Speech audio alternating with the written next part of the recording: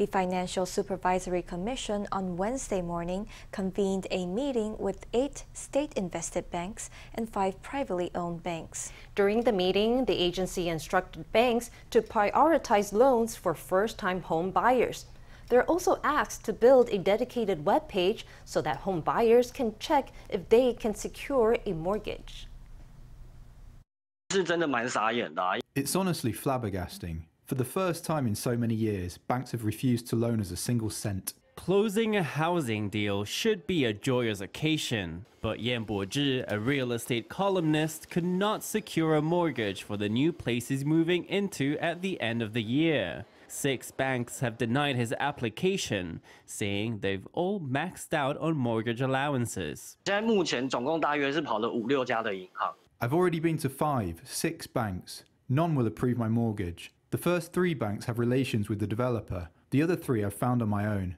None said yes. 39-year-old Mr. Yen had been looking to upgrade from his first property, just as banks have started tightening mortgage approvals, so he couldn't get one.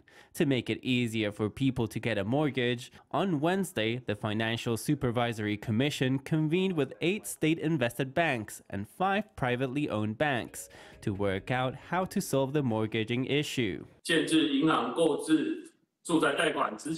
We're asking banks to build a specialized section for mortgages on their websites, so people can look up which banks still have allowances and book a consultation. The FSC is asking banks to prioritize financing first-time homebuyers, people who do not yet own a private property, and approved mortgage applicants. Banks must also have mortgaging control mechanisms in place. It